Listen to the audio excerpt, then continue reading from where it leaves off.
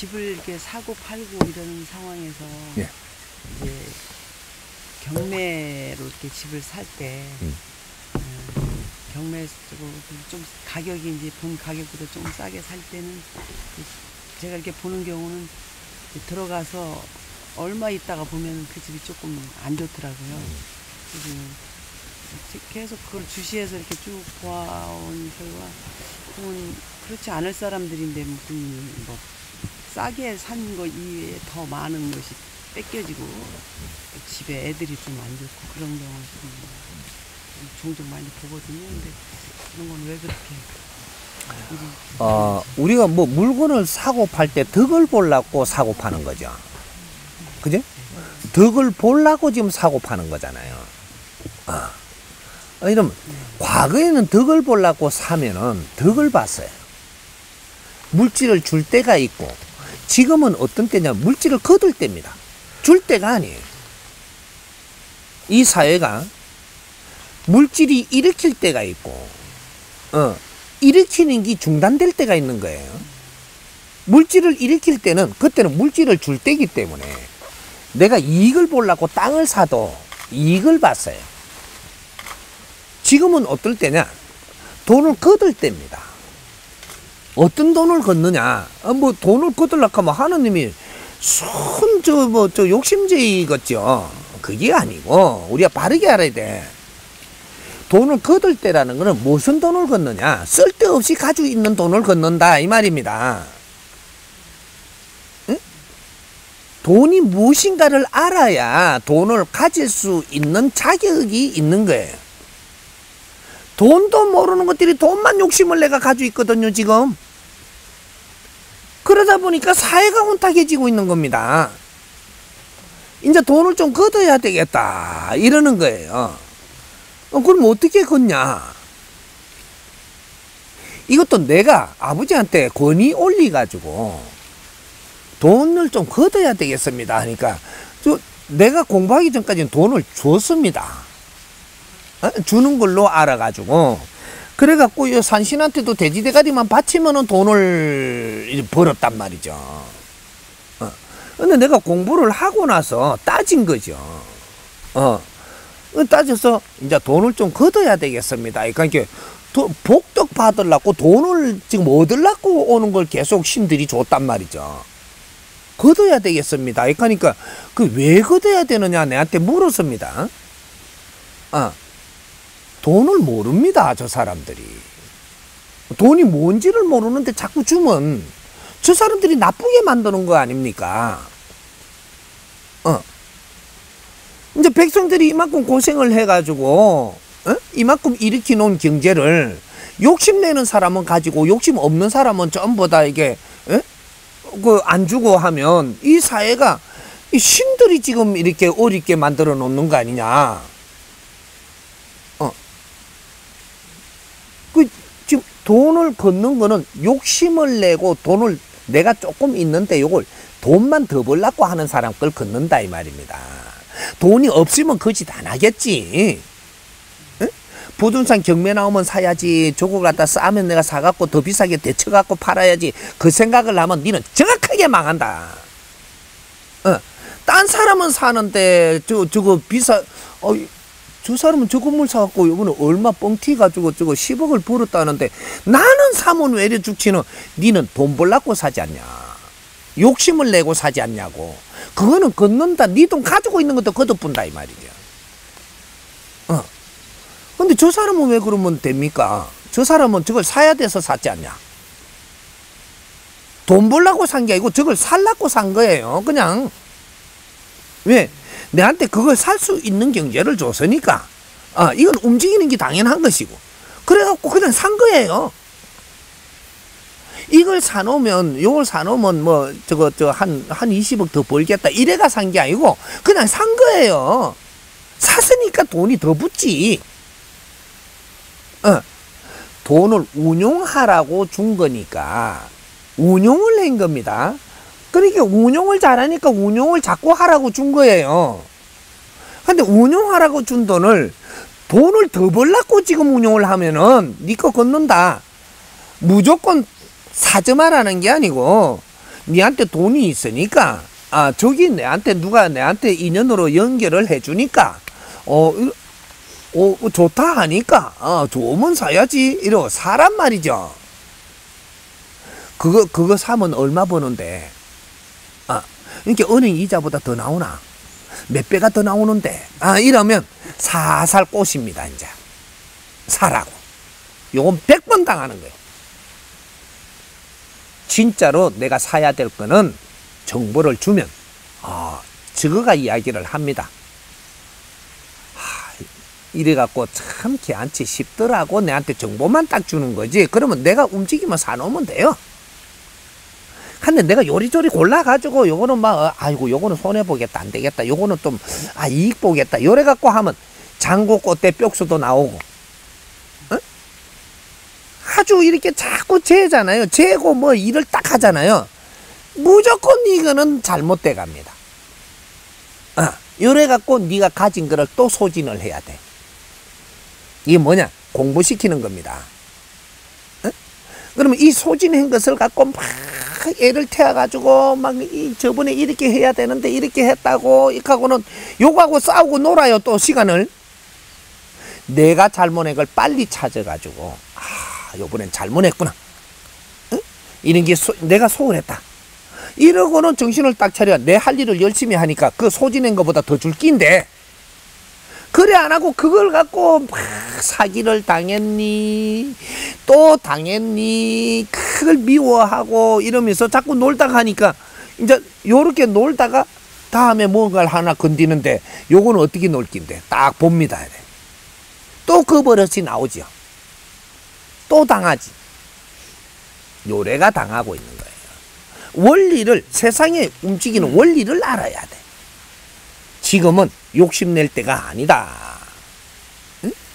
과거에는 욕심을 내면 니한테 줬어요. 왜? 맡겨야 되니까. 창고를 만들어야 되니까. 이 나라에 이 경제를 일으킬 때는 이 몇십 년 만에 이런 식으로 경제를 일으킨 적은 천지 창조 이래로 이 민족이 처음입니다. 몇십 년 만에 우리가 이만큼 지식을 많이 갖춘 것도 창조 이래 처음이고 이만큼 몇십 년 만에 기술이 이만큼 발전을 해가지고 우리한테 혜택 보게 하는 것도 창조 이래 처음이 일어나는 일이에요. 인자부터 시작입니다. 이게 과거에 없던 일이 일어나는 거예요. 우리가 이 세상에 태어나서부터 일어나는 일입니다. 천지 운행법이 바뀌었다 이 말이죠. 그래서 우리는 무한한 혜택을 보는 과정에서도 내가 갖추지 않으면 그 무한한 에너지에 치여서 너희들은 또 소멸한다. 장점과 단점이 있다라는 얘기입니다. 무한한 혜택이 있는 속에서 이것을 모르고 바르게 쓰지 못하면 좋은 음식을 많이 만들어 놓고 그걸 마구잡이 처먹다 보면 배탈 나고 위장이 빵꾸나고 간이 나빠지고 이래갖고 네 목숨을 제쳐하고 어렵게 살아야 된다. 혜택이 좋은 것만은 아니다 이 말. 이걸 잘 쓰게 되면 아주 빛나게 살고 건강은 더욱 건강해지고 오래 사는 거는 네가 오래 살라고 안 해도 더 오래 살아지고 이런 세상이 우리한테 오는 것인데 이걸 욕심을 내면 자멸한다. 그래서 우리가 우리한테 경제를 막 일으키면서 우리한테 줄 때는 저마다 창고를 만들어 갖고 많이 요걸 중요하게 생각하고 욕심내는 사람한테 준 겁니다. 줬는데 지금은 이제 올릴 때가 끝났어. 70% 형성을 해놨기 때문에 요때는 이제 정리하는 때다. 정리할 때는 정확하게 합니다. 욕심을 내고 돈을 모르는 자꾸는 돈을 걷어내서 돈을 알고 바르게 쓸 사람을 위해서 지금 이게 돌아가야 된다. 에너지가. 돈은 무엇이냐? 백성들의 피와 땀이고 노동의 대가가 일어난 겁니다. 이것이 사회에 올리는 것인데 이걸 욕심 있는 사람이 다 가지고 있고 가지고 있을 때는 가지고 있어야 되는데 쓸 때는 그 사람들이 못 쓴다 이 말이죠. 쓸 때는 이 경제를 운용을 해야 되는데 이 경제를 모르고 바르게 못 쓰는 사람 거는 다 걷어야 된다. 그래서 걷기 시작을 합니다. 그래서 이걸 걷어가지고 어디에 쓸 거냐? 내가 욕심내고 가져갈 게 아니에요. 아주 경제를 주면 지혜롭게 써서 사회를 이롭게 하고 내가 뭔가를 빛나게 이런 일을 하는 그런 사람들한테 다 줄 거예요. 이게 내가 부동산을 이렇게 하는데 뭐가 잘 안 될 때는 너가 왜 지금 안 되게끔 하느냐를 찾아야 해. 내가 부동산을 이렇게 만지면서 바르게 잘 만지면 너는 무조건 대성하게 돼 있습니다. 돈 벌려고 부동산을 하지 말고 땅을 만진다라는 것은 땅 주인을 찾아주는 대신이 됐습니다. 땅은 임자가 있어요. 임자를 잘 보고 그 사람한테 잘 점지를 해줘야 돼. 땅은 이 땅을 관장하던 이 대신들이 역할이 이제 우리한테 바뀌고 있는 겁니다. 그때는 대신들이 역할을 했지만 앞으로는 땅을 우리 인간이 스스로 대신이 돼갖고 내 땅을 저 사람한테 줄 때는 또 저 사람이 땅을 내한테 맡길 때는 이 땅을 잘 쓸 사람을 찾아서 줘야 돼요. 잘 쓸 사람. 요것만 하면 돼. 내가 지금 땅을 잘 못 쓰잖아요. 얼른 내놓으세요. 땅을 잘 쓸 사람이 쓰도록. 그리고 돈을 주면 돈을 아주 잘 쓰는 게 낫지. 땅을 못 쓸 사람이 땅을 욕심내고 자꾸 가지고 있으면 네가 망해. 망해야 내놓지. 응? 땅을 모르고 땅을 욕심내면 땅을 내놔야 된단 말이죠. 이제는 욕심낼 때가 아니에요. 이게 지금 또 땅을 내가 쓸 줄 모르는데 가지고 있는 사람 얼른 파세요. 안 그러면 그거 내놔야 돼. 어떤 식으로 내놓냐? 다른 기 망해가 팔아가지고 메꾸려고 내놔야 돼. 정확하게 나오게 합니다. 네가 소유 못하게 해. 아파트 세 채 가지고 있다. 한 채는 잘 쓰는데 두 채는 그냥 세를 놓고 굴리고 그거로 갖고 돈만 받아 먹고 살고 있다. 얼른 내놓으세요. 네가 다른 거로 망해갖고 또 내 자식이든 다른 거로 쳐가지고 이걸 팔아야만 메꾸게끔 해서 이게 나오게 할 테니까 얼른 내놓으세요. 이게 없으면 사고가 안 나. 이걸 꺼내려고 지금 사고를 나게 하는 거거든. 네 돈을 빼내려고 사고를 낸다고 지금. 네 신랑이 헷갈리갖고 좀 누구한테 엮이갖고 뭐 잘한다고 해갖고 이게 빚져갖고 이걸 꺼내갖고 싸우다가 결국 팔아갖고 줘야 돼. 묘한 작업이 벌어지고 있습니다. 우리 바르게 사는 공부하는 사람들은 이런 데 엮여갖고 당하지 말아야 되는 게라. 그렇다고 그럼 우리 거 뭐 다 뺏고 그러니까 공부하라잖아. 공부를 열심히 하는 동안에는 이런 것 저런 거 욕심내지 말고 그냥 공부를 열심히 하다 보면 내한테 이런 기회가 올 때 바른 마음으로 그걸 접하면 그것이 더 많은 경제가 일어나도록 해줄 것이고 바르게 운용을 하라 이 말이죠. 그러면 너 거는 절대 걷어가지 않아. 그리고 내가 모르면 열심히 공부를 하고 노력을 하면 절대 너 거는 건들지 않는다.